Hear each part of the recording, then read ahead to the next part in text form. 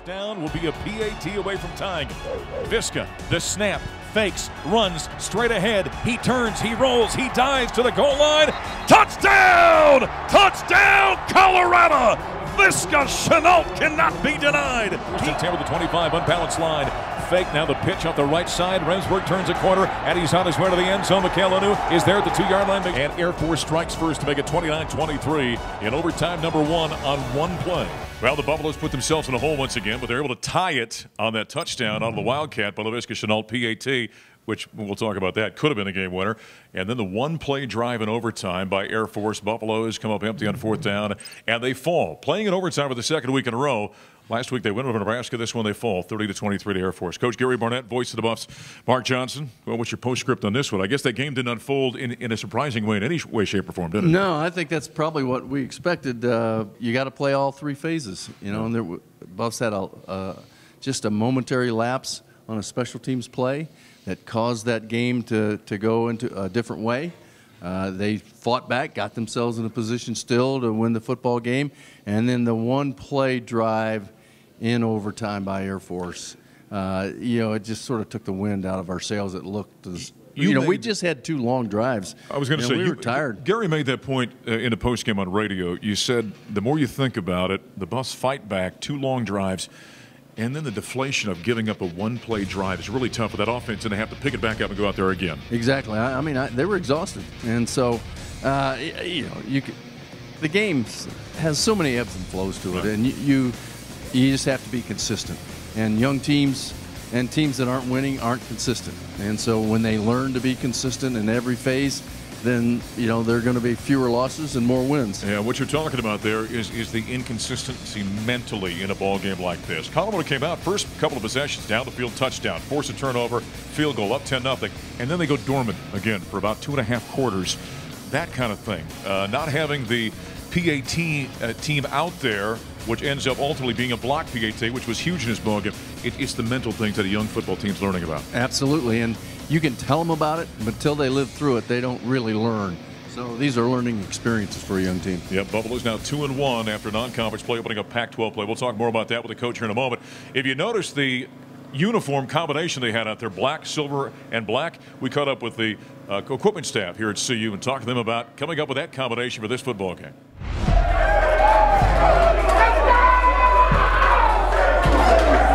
Coach determines our first 6 combinations through the season, and then after the bye week, he and I will sit down and discuss games we have coming up there and what combinations he feels more comfortable with and the team in. And then we get some feedback from some of the players as well, so we get them involved on it, but really it's just coach's decision. We have the most combinations in the Pac-12, next to Oregon, of course, but we have a great group of student workers that are in here day and night helping us put them together. Probably the helmets are the most time-consuming for us. It's a lot of work that goes into putting them together with the face mask and the decaling and whatnot. So we changed up the decals from what they've used here in the past. This is my first year here, and I brought over some ideas from where I was before at Stanford. We used a new chrome decal today, the whole way around the helmet. And we're going to do that on all of our helmets this year, and as you can see, it really pops in the sunlight. Our first night game, keep an eye on it, because it'll really be standing out then as well. We put a lot of hours into it every day as equipment managers, not only myself, but everybody across the country. And for us, our gratification and our time to shine is when these guys hit the field every week. And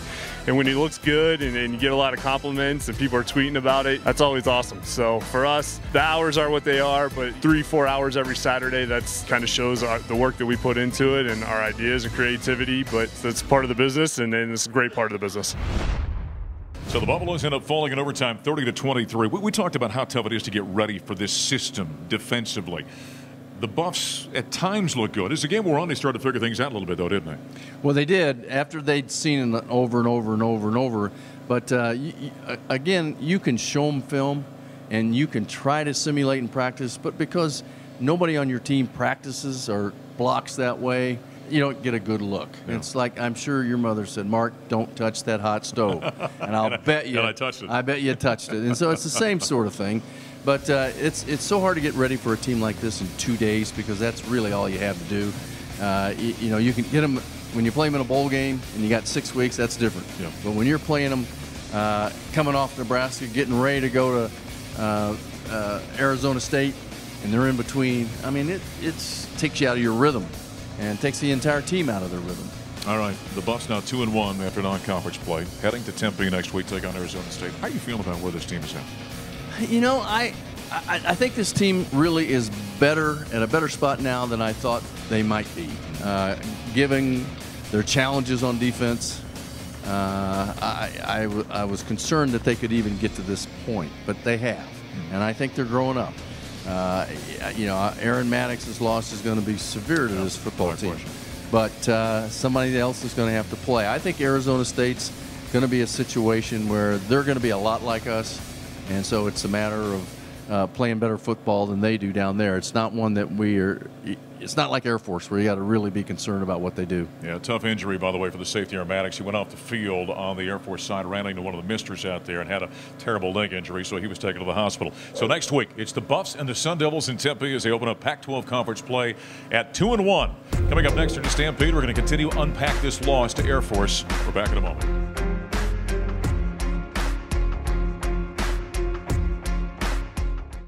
40-yard line, runs to the numbers in the near side, 35. Ball comes loose as it's poked away by Mikhail Onu, and another turnover. And Nu'umotu Falo comes up with his third fumble recovery of the season. Well, there was a big defensive play for the Colorado Buffaloes, but in the end, it ended up being a loss in overtime as the Buffs played extra session for the second week in a row, but they fall to Air Force at Folsom Field, 30-23. Hi, everybody. Voice of the Buffs, Mark Johnson, back here in the Stampede.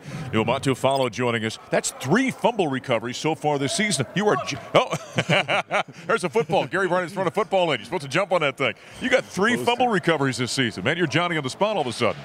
Yeah, I mean, you know, I really think it just comes to part of me playing my part of running to the ball. You know, that's a big emphasis we make on defense.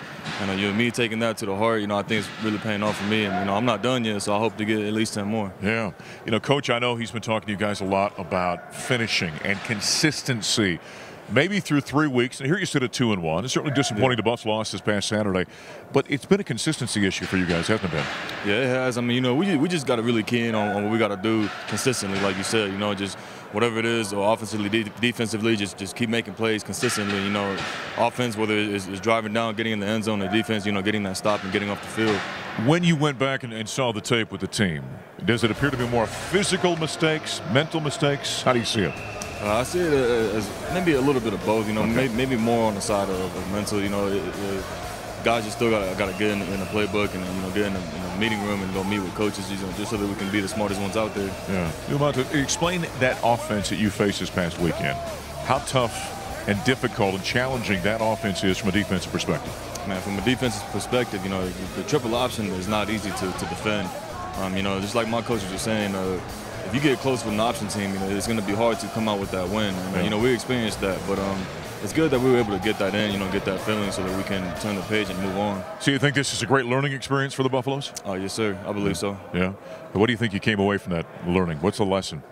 Lesson, like for me personally, is just to be more than I can, to be out there and be more of a leader and lead those guys and, you know, make more plays on my end and just get our guys to get off the field defensively. So the Buffaloes are 2-1 now, getting set for a trip to Arizona State to open up Pac-12 conference play this weekend. We all know that Ralphie is the greatest mascot, hands down, in college athletics. It was kind of cool, though, that Air Force showed up with their Falcons this past weekend. We caught up with some of the folks that handle those Falcons. It's awesome having another live mascot at the game. I grew up going to Air Force games, and so I've seen the Falcon fly tons of times. Yeah, having the Falcon in the stadium is awesome. 2 live mascots in the same stadium is really cool, and it's great for the fans to see. Let all the people come up and see her and take pictures, and it's a great time. So I'm in ROTC here at CU Boulder at Det 105, and I also have a brother that went to the Air Force Academy, so it's awesome that we can watch these teams play together in the same stadium. And being in ROTC, it's really cool seeing the Air Force come out here. Most of the teams that we play don't bring a mascot, and since it's in state, we get to all go, so it's a pretty cool experience for the team to get to come. We haven't played CU since 1974, and I thought it was pretty cool. I mean, I've never been that close to a Buffalo before, so definitely a unique experience for everybody who does Falcons. This is the coolest thing I do at school. I go down every day and I get to play with birds, which isn't something a lot of people can say. It's definitely the best part of my day every day. Now, the Falcons are cool, but it's not Ralphie. Nah, not at all. Not at all. Never gets old running behind Ralphie. Even though you're a senior, never gets old, does it? Never gets old. I mean, I love seeing Ralphie out there, even when she comes out there for her practice runs. You know, I love being able to stand out in Dalwood when I'm doing homework and just let it run, watch it run. Okay, you're a senior. I can't believe you're a senior already. Huh? What do you kind of change? I mean, do you take on more responsibility, more leadership, more accountability? How do you kind of approach your senior season? Just approaching it every day with the mindset and the attitude, you know, to get better and to get my team better, you know, to go out there and be a leader by example, just like the way it's supposed to be done. Yeah. And just, you know, get our defense to be on one page and get our team to be one and as a family. You like this new system, though, that Mel has brought in? Yeah, I mean, I don't like this system. I love this system. Yeah. You know, I think this system is exactly what it needs to be and where it should have been. So I got a lot of love for Coach Tuck and for the system especially. Well, you know what I love about Mel Tucker? You tell me, you play for him. He's non-negotiable, isn't he? I mean, this is what the standard is, period, correct? Yeah, he's straight up with what he wants, and, you know, there's no sugarcoating around it. You know, what he says is what he wants. You know, I think the guys are getting to understand that, especially going through a spring with him. And I'd have to think as a player, when you know exactly where the boundaries are, this is what's going to be, there's no gray area. You kind of respect that about a coach, don't you? Exactly. I mean, because it just shows how much he cares. You know, it shows how much he really wants this. And, you know, for players to see that through a coach, you know, I think it's really exciting because then you get your players fired up. So we're really glad to have him. All right, now everything changes. You're going to Pac-12 conference play. Give us a thought about ASU. I mean, well, we're going into Pac-12 play. You know, that's really our biggest focus. So, you know, going into ASU, where mentality is 1-0 throughout the whole week, and just come out here every day and do what we need to do. All right, I love this guy. Good luck this season. Yes, sir. All right, Nu'umotu Falo, linebacker for the Buffaloes. They're at Arizona State. Coming up next, brand new schedule out for CU basketball. Talk to the head coach of the Buffs, Tad Boyle, next.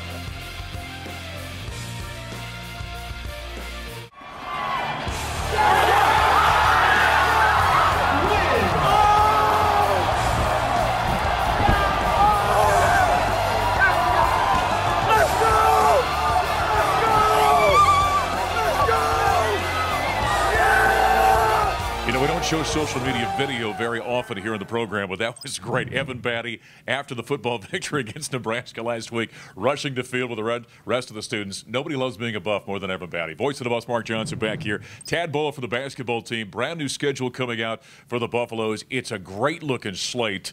And you and I were just talking. That looks to me like the schedule of a team that's got experience, and you expect a lot out of them.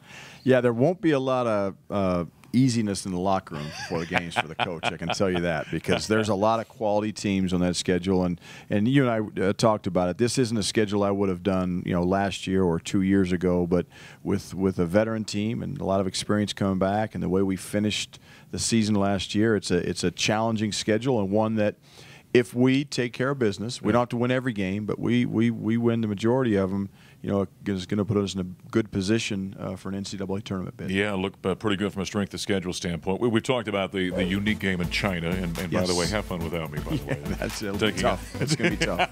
I'll find all the ice cream spots in China. All right, sounds good.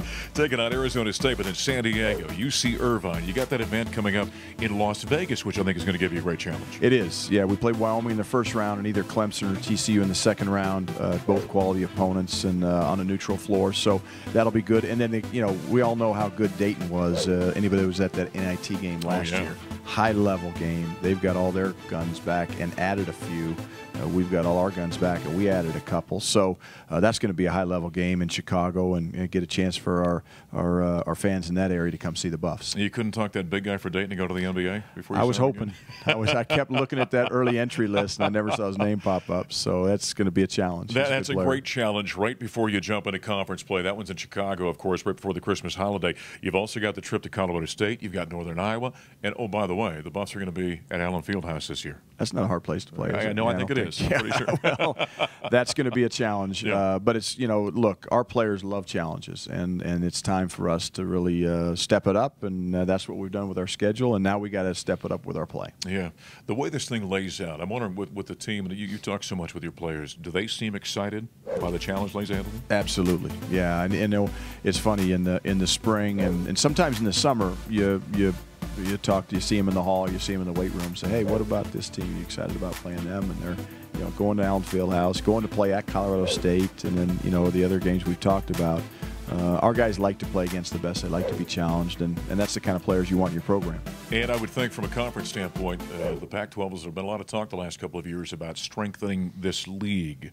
As you kind of just look into the crystal ball here, do you think this league has improved itself? I do. I do. I think we've recruited well. I think there's a lot of good players returning. You know, any league, it doesn't matter what league you're in. I coached in the Big Sky before I got here, and that was a tough league when I was at Northern Colorado. Now Pac-12 is a tough league when you're at Colorado. And on a national scale, we have to win games in November and December as a league to tell people how good we are. You've got a new player on this team, Keyshawn Bartholomew. Tell us about him. Well, he comes from Montreal, Canada. He's a kid that we saw last spring, and he was a little unsure whether he was going to come out this year or go to a year of prep school. He had the choice of being classified in the 2019 class or the 2020 class, and we recruited him hard, you know, for the 2020 class. And then, you know, when we had a scholarship available still here late, he called us late in the process and said, hey, what about coming to Colorado in redshirt and having a chance to practice every day and getting with Steve Englehart and improving my body and my game, going against McKinley Wright in practice every day. We said, you know what? It's a good idea. Yeah. Why don't you come now? So my credit goes to, you know, our compliance department and everybody on campus who really made that happen in a very short period of time. The most unusual recruiting I think, story that I've been a part of since I've been at Colorado. And you mentioned Steve Englehart and that strength staff. The Buffs on social media put out a photo the other day. You got some Mr. Olympia contestants. Those guys have transformed themselves this offseason. Yeah, he does a great job. Man, and, I hope those weren't photoshopped or anything like that, the abs. And I know they weren't my abs. Just for you and me, they that's exactly right. So, but no, Coach Englehart does a great job, and our guys really respond to him and the passion and the energy he brings to the weight room every day. So, again, it looks good, you know, on social media or on a picture, but we got to be able to put that ball in the basket this year and stop other people from doing it. And I would think right now you got as much excitement, I would think, for this team as maybe any you've ever coached. Yeah. But we can't put the cart in front of the horse. We can't listen to the noise. It's all noise. We just got to focus on the day-to-day process of getting better. I know it's cliche, but it's important for us to do that. It'll be here before you know it. It will. Yeah. Let's enjoy some more football victories between now and then. Yeah, sounds good. That's head coach Tad Boyle. He and the Buffaloes get that season underway, like we said, come early November. Coming up next, Jesse Mahoney and the Colorado Buffaloes volleyball team had a back-to-back versus the CSU Rams last week. We're going to talk volleyball next. Back in the Buffalo Stampede, we come to you from the, what would you call this, the lobby, I guess, right in front of the elevators on one side. You got the IPF behind us, the team store, which is always great to stop by on game day. I'm voice of the Buffs, Mark Johnson, Jill Schneggenburger joining us here for a couple of minutes from the volleyball team. You guys are coming up. Here you're 5-0, and you have the back-to-back with Colorado State. Yeah. You end up getting swept up there at Moby, and then come back in a very tough 5-set match against them here at the Sioux Event Center. Go back to the one at Moby, though. Here you're 5-0 and get swept up there. Kind of take us through that match. Well, as we started that match, it was very stressful. The whole stadium was packed. We've never kind of experienced that before. Got pretty rowdy, didn't it? Yeah, it was. Every single time we served, they try to make, like, they have this noise level, like, to test the levels. Kind of a meter? Yeah, yes. and so they, like, made it go all the way up. And it was just, like, it was a little stressful, but now we know how to play in that situation, and I think we can bounce back from. That's a new experience, though, for a freshman. She's a freshman from Irvine, California, by the way. Yeah. You know, you play high school ball. You generally don't experience that kind of atmosphere. That's a new experience for you. Oh, yeah, it's completely new. I've never seen anything like that. The only time I've seen it was, like, watching, like, the NCAA championships when, like, the whole stadium's packed. But that was pretty interesting for the first, like, top 10 matches that I've been in. Raucous atmosphere up in Moby. You kind of expect that. Okay, then you come home on Friday. You want to bounce back. Ended up being a heck of a match against the Rams that time, didn't it?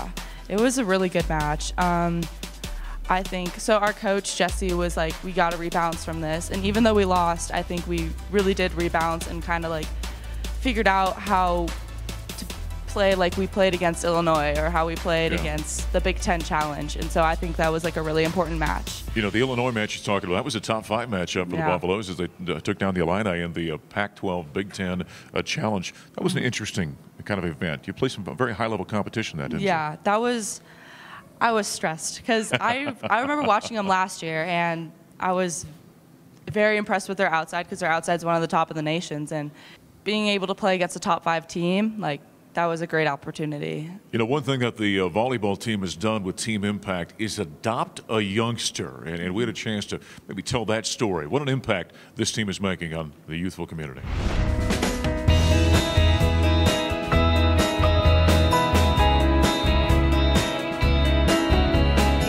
Awesome day. It was our first opportunity to meet Chloe and her parents, and it's been so exciting. We had like a mock signing day for her, and it was just so much fun. We're so excited to welcome her to our Buff family, and we're really grateful for this opportunity. I think it's extraordinary. I think she is just having a blast, and just to see how people accepts her and everything, and just teach her to, you know, everybody, every age, everybody can get along. It's been a really good experience. I mean, just play, talk, everything has been extraordinary. So we got Chloe to kind of go through an official signing day like we would any of our other Colorado volleyball commits. So she signed her name on the dotted line. Jesse signed next to her. Mom, Dad signed. So that was a cool kind of way to make it official. So we're really excited to have you and your family become a part of the Buff volleyball family. Chloe started out really shy, but with the 18 new family members that she just got with our CU Buff players, she had no choice but to come out of her shell a little bit, and now they cannot stop hanging out and playing around with volleyballs. And so it was just a really cool experience, and we're really excited to have her be a part of our team for the next 2 years. We told her just something big was going to happen today. Kept asking, well, is it, you know, as big as the house? So it's a little bigger than a house, I think. What a great story that is. Chloe is the young girl's name. Tell me about that whole deal. That's kind of neat. Well, we kind of met Chloe the first day she was brought in. We kind of opened her with big arms. The whole family came, and Chloe just kind of like joins us during our practices sometimes, goes to all of our games. It's just kind of great to see her and bring a big smile to her face. Yeah, she's kind of got like 15 or 20 big sisters all of a sudden. No, yeah. She was a little shy at first, but I'm glad she's like kind of opening up to us, and I think we're getting ice cream tomorrow night. So oh, there you go. Should be fun. Life is good to be a volleyball player at CU. Hey, tell us how you became a Buffalo. You're from Irvine, California. Yes. Originally, I was committed to LMU, and I knew that wasn't a fit. I knew I wanted to get out of state after that whole decision, and Colorado was always high up on my list, and I was like, okay, like I know I really want to go to Colorado, but I got to keep my options open. And just the whole environment here, like it's not a hard transition from California. It's actually really easy. And it's beautiful on top of it. No, yeah, it's amazing here. Yeah. Why wouldn't you want to be a Buff? I don't know why anyone wouldn't want to be a Buff. All right, this weekend, well, we're glad you're here, by the way. This weekend, and by the way, she's got a sister that's a Division I college volleyball player playing for Campbell University. Yeah. And they're coming to town because the Buffs have got the Colorado Classic. You've got Oakland on Friday night. Yes. On the other side, then, is Campbell and I'm drawing a blank on that. I think it was Maryland. Maryland, that's actually correct. So you get a chance to compete against your sister. Yeah, I think it's a great opportunity. I'm really excited. Last time I played with my sister, I competed against her, was in club volleyball when I was 15 years old and she was 18. Okay. So I'm really excited to actually get the family together and actually watch volleyball instead of just, oh, I watch my sister one weekend and then she watches me one weekend. So I think it's going to be a really good opportunity to play against her. All right. Well, good luck to the entire team this weekend. Thank you. All right. Jill Schneggenburger joining us, the freshman for the Colorado Buffaloes, as they host the Colorado Classic this weekend. That puts a wrap on the Buffalo Stampede. I'm voice of the Buffs, Mark Johnson. We'll talk to you next week.